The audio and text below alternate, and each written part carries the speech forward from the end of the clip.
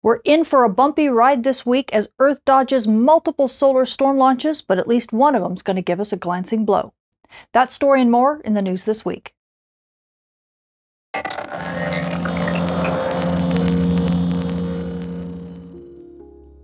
If you want to learn how weather from our star causes impacts at the Earth that shape the future of our world, join Professors Dr. Jenny Meehan, Michael Cook, and myself as we guide you through a space weather certificate program like no other. To enroll in the Space Weather and Environment Science program offered at Millersville University, go to millersville.edu/SWEN. It's weather for the 21st century. This forecast also sponsored in part by CW Ops. Space weather this week is a bit of a mixed bag. As we take a look at our Earth-facing disk, look at all the little puffs all over the place. These are little mini solar storms, mainly filament launches, and this is what happens when we get close to solar maximum. They're just launching all the time. But the ones to watch is really from region 3354, right about late on the 27th, you can see whoosh, there goes a filament eruption. This structure looks like it's going to go pretty much east of Earth. You can see it in the coronagraphs. But there is an Earth-directed component, so we could get an impact, a glancing blow right around the 1st. We'll talk more about that in a minute. But believe it or not, that's not the only thing. As you continue watching this region, even late on the 28th into the 29th, you see another slight kind of whoosh-like eruption. And then on the 29th, near the end of that, once again, whoosh, there is another eruption. Now, both of these latter two eruptions look like they're going to go mainly northward of Earth, but there could be an Earth-directed component in one of them, so we could be getting some glancing blows a little bit to the east of us and also to the north of us. On top of that, we're also getting a coronal hole that's rotating into the Earth strike zone. This could enhance the effects of this, the solar storms that are glancing blows, so it's definitely going to be a bumpy ride for us as we move into the holiday weekend. And then on the top of that, as we take a look at the east limb, you see a lot of regions that look like they're going to be rotating into Earth view by the brightenings there. You also see that big eruption in the north. That's for farside eruption. So it tells you that we definitely have a lot of activity on Earth's far side. So definitely going to have that solar flux remain high, and those risks for radio blackouts with big flares still on the menu.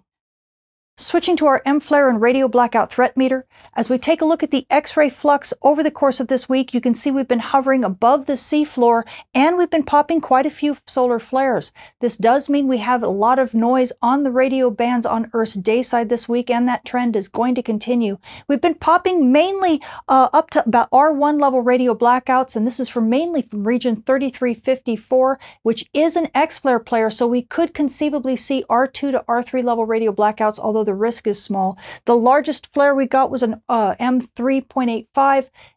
It's almost an R2 level, not quite, but these are pretty short-lived flares, so they're not lasting all that long, which is good news. But meanwhile, this is going to continue easily over the next few days, and we could get even more activity as some of the regions that are going to be rotating into Earth view over the next few days look like they could be big flare players as well.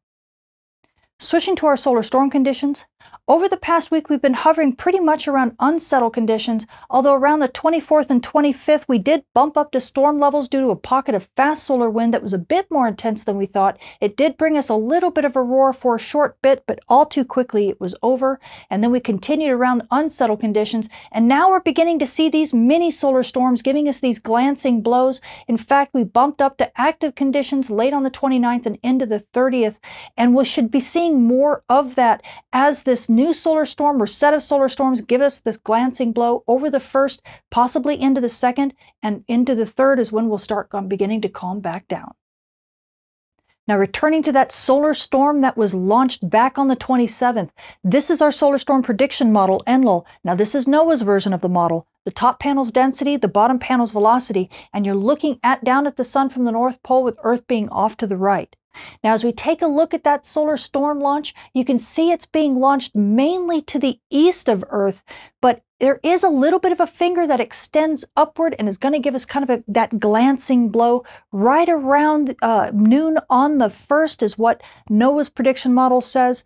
NASA's prediction model actually shows that we could have an impact that's a little bit more than a glancing blow, but in and around the same time period. So expect anytime starting around midday on the 1st, expect have some kind of impact. This means aurora photographers, if you're at high latitudes, you definitely could get a show. Aurora photographers at mid-latitudes, well, it might be a bit more sporadic. However, we do have a fast solar wind stream that is coming up right on the heels of that particular storm, and we have those other two glancing blows that are coming right behind that. So it's really going to be kind of a sporadic catch as catch can when it comes to aurora. So only if you're dedicated should you go out and chase. So what else does our sun have in store for us this week? Well, this is stereo A. It's our partially farsighted viewer. You can see here's Earth, here's the sun, and here's stereo A staring at the sun just a tiny bit from the side. And when we take a look at the view in stereo A, well, you can see region 3354. That's the most prominent region. It's also the most active. You can see it firing off some solar flares and even some solar storms lifting off from it as it makes its way to the west limb. But what I want you to focus on is the east limb in stereo's view. Look at all that bright limb activity there. These are actually old regions that have survived their far side passage. In fact, when we take a look at the JSOC HMI helioseismology far side viewer, you can see those dark regions. These are regions from back on the 16th that were rotating to the sun's far side, regions 3329 and 3327. And these regions look like they've definitely grown, and they are big flare players and solar storm producers. So this means we could have more chances for aurora and big solar storms being fired at Earth, and also big flares. So amateur radio operators understand that flare risk is going to continue to stay pretty high. Switching to our moon, we are now passing through the full moon phase, with the full moon being on the 3rd. And by the 6th, the moon will still be about 87% illuminated. So you night sky watchers, if you want to catch those dim objects in the sky, like, I don't know, maybe some aurora, well, you're going to have this bright companion. So you're going to need to check your local rise and set times. Switching to our solar storm conditions and aurora possibilities over the coming week, we are anticipating the hit from that glancing solar storm blow right around July 1st.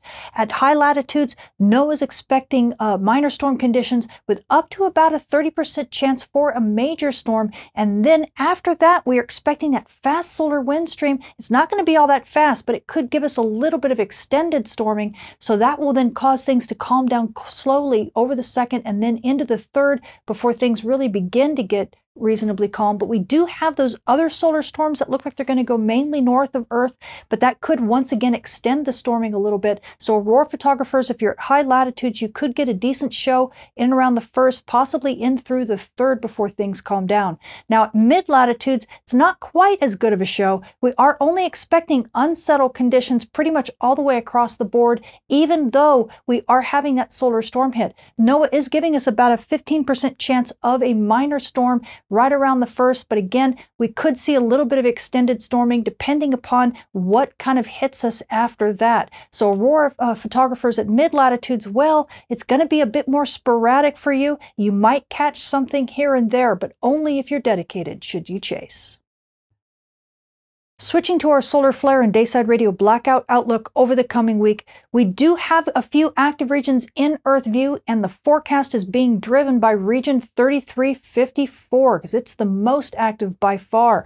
In fact, solar flux is staying in the 160s, and even as that region rotates to the sun's far side, we still have the new regions that are going to rotate into view, so likely that solar flux is going to stay in where between the 150s and 160 range. This does mean that we do have moderate noise on the dayside radio bands. Again, region 3354 is very flare active. In fact, NOAA is giving us about a 40% chance of M-class flares. This is at an R1 to R2 level radio blackout over the next few days. Now, our X-class flare risk has dropped a little bit. We're only at about a 5% chance of an R3 radio blackout, and that's going to continue. That might even drop off a little bit more even as region 3354 rotates to the sun's far side. We just have to see what those new regions are going to do as they rotate into Earth view.